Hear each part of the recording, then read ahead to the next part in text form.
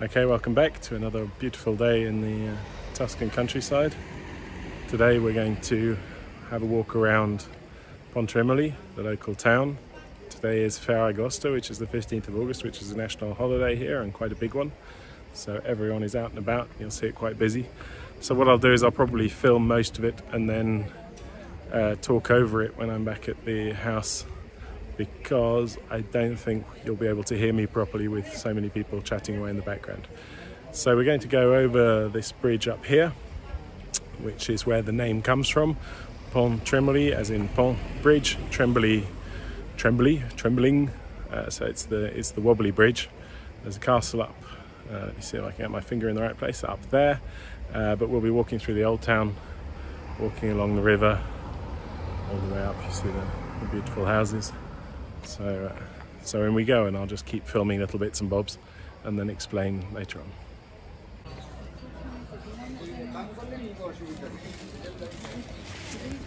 Wednesdays and Saturdays are market days, so there's a general market. It's not a food market, it's a traditional market. You'll see everyone's still wearing masks here, and the restrictions are in place, but it's a very traditional local market.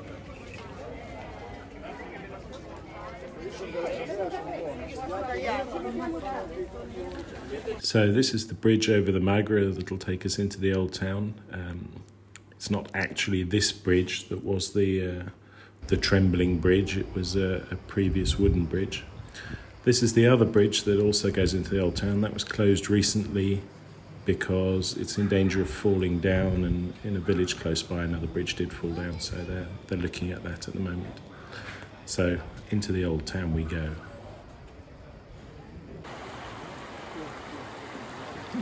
The water on the Magra runs off the Apennines. It's cold and clean, and this is the same river that you saw us bathing in up near Grinardi. So it's a very old town full of little tiny alleyways. It's about 250 meters above sea level. It has a population of about 7,000 people. The first time Pontremoli was mentioned in the history books was about 990 AD in the Archbishop of Canterbury's writings about travelling from England to Rome. It was the 31st halt, and then it passed between various warring families until about 1650, when it entered and became part of the Grand Duchy of Tuscany. The French dominated it at the end of the 18th century, but in 1815 it returned to the Grand Duchy, in 1847 to the Duchy of Parma, and then stayed there until the Italian unification. So this is the cathedral of Santa Maria Assunta.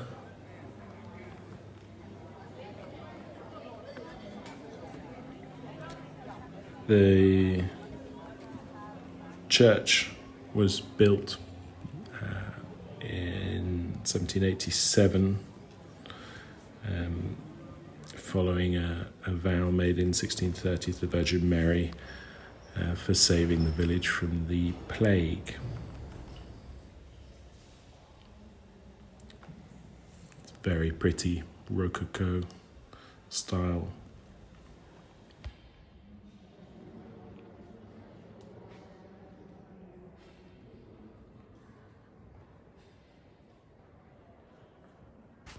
Very pretty Rococo architecture.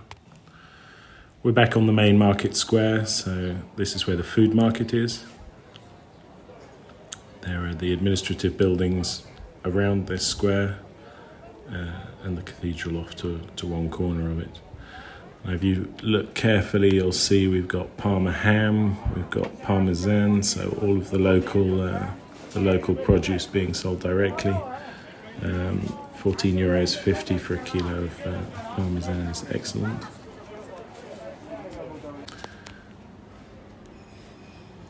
There are a lot of hidden courtyards. This one is where the main administrative building is, where I go and pay my local taxes. It's a medieval village, town. So there are lots of archways, walkways. It's very pretty. Some of it's in need of cosmetic restoration, but basically most of it's in pretty good condition. Here's another little courtyard. Always full of surprises, beautiful doors.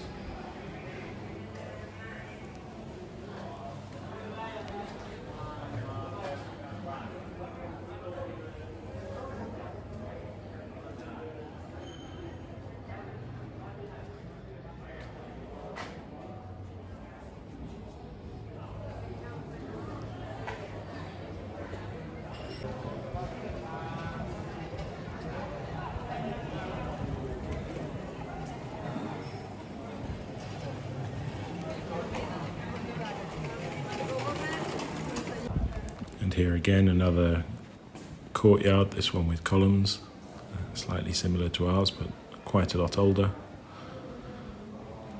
There are a number of these stone basins around. You can pick them up, they're still made today. But this is very, very typical local architecture.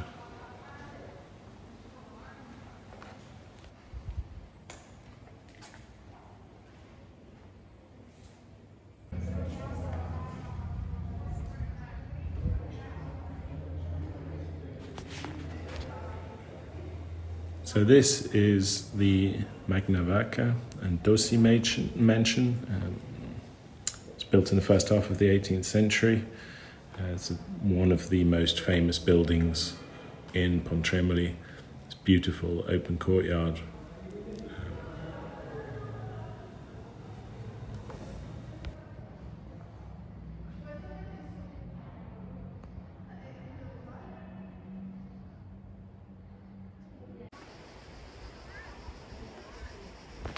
So we're on yet another bridge, a nice little view of the parks. Some people having a picnic down below. So again, very, very old bridges. You can see across further down the river. You see the houses, they're all very well inhabited. Here's our picnickers right on the river underneath a tree. Such a perfect place. And it's quiet and very clean as well.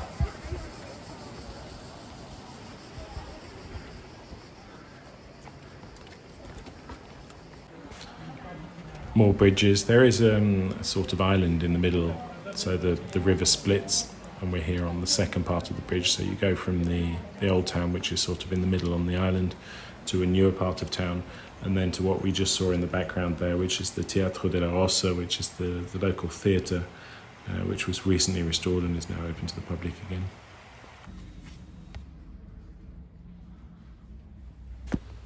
It's all a bit lost in time. Not much has changed recently. There are unfortunately quite a few empty shops. Some of that to do with the recent virus. I know that some shops were then forced to close. But basically, very little has changed here, neither in the way of life, nor the architecture, nor anything else in the last few hundred years. It's like a little time capsule, and very, very pretty for it.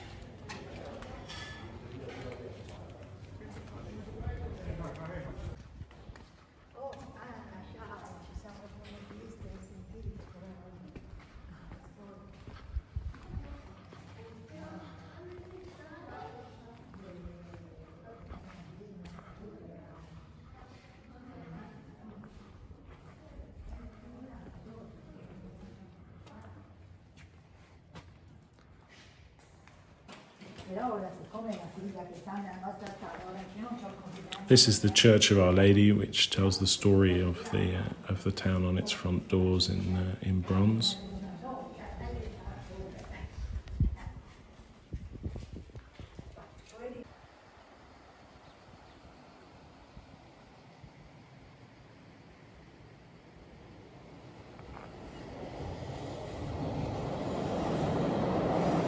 So this railway track is still in use. It's the railway track that links up to the tunnel that goes underneath our house all the way through up to Parma.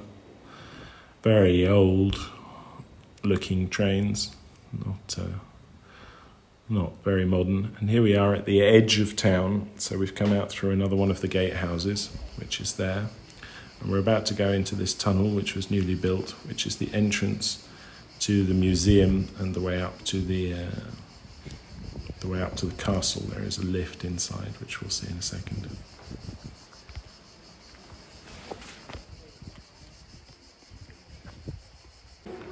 So this is the passage that goes up to the Museum of the Stele Statues and Piagnaro Castle. We won't be going into the museum, but what we will do is we'll head up and I'll show you the view from up there and what the castle looks like. It's a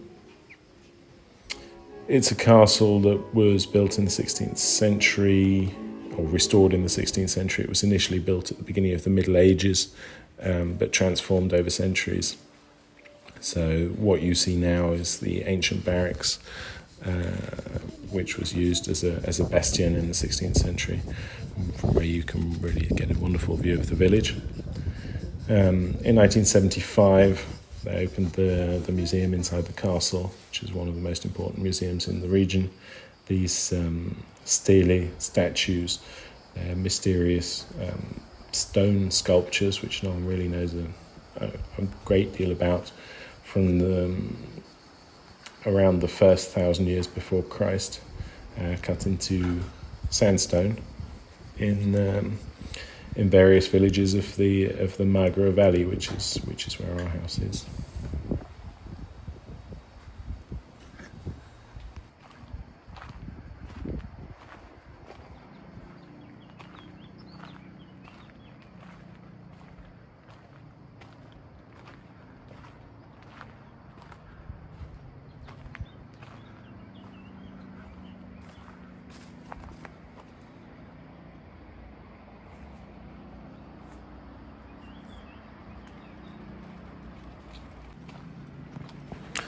And as always, so very, very quiet and peaceful.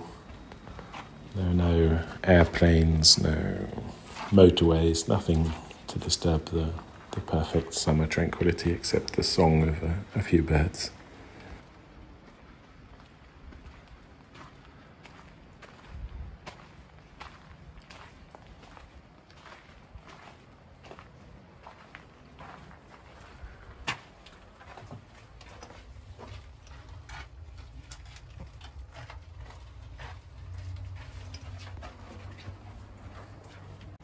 So I would recommend looking up Pontremoli on Wikipedia or watching other videos about it if you want to get more of the history. This is it's more of a tourist walk around, a little bit of interesting information, as basically most of our channel is really the restoration of the house.